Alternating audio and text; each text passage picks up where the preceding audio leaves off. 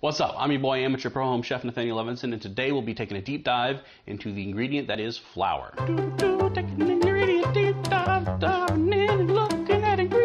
Flour is an essential part of baking. It essentially is the base for, well, for all baking, bread, cookie, whatever you name. Wheat flour in particular is going to be the bulk ingredient that you're going to be using. And there are some differences. Now, there is, of course, the traditional all-purpose flour. Your run-of-the-mill workhorse that's going to be good for just about everything. And for most things, you can substitute in all-purpose flour.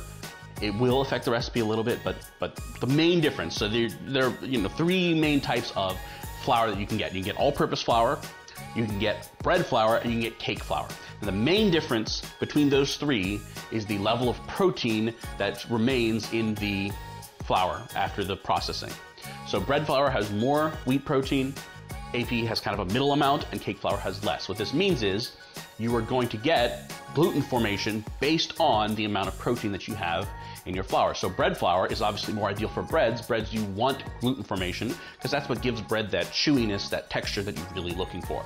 All-purpose flour does have enough gluten to make bread, so you can make bread with that. And then for cake flour, they remove more of the protein because for cakes, you don't want gluten in generally to be in your cakes because you want a soft, cakey, spongy texture rather than a chewy dough, bread-like texture.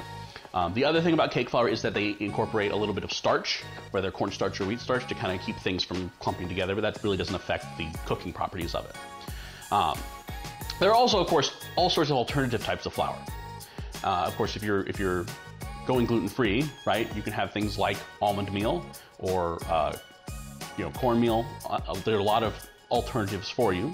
There's also things like corn flour that are used in a lot of Latin cooking. So, you can look for those sorts of things as well. Rice flour, things like that. The only thing to keep in mind is if you use a substitute flour, the lack of gluten will change how your product comes out, right? That gluten is an actual crucial component for a lot of baked goods. So just keep in mind, it will still taste good, but the texture will change, okay?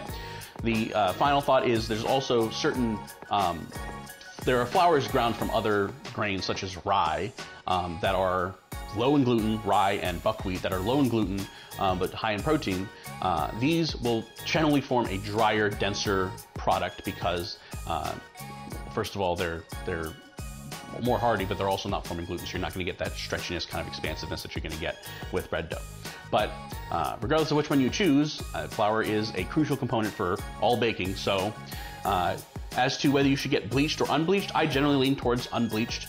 The reason they bleach it is just to make it look more uniformly one color. It doesn't do anything to enhance the flavor. It doesn't do anything to enhance, anything. Another thing to look out for is self-rising flour. Self-rising flour is flour that has had essentially baking powder mixed into it so that you don't have to add baking powder. So do also look out for that as well when you're purchasing flour. Until next time, I'm your boy, Amateur Pro Home Chef Nathanael Levinson. Flour power, baby.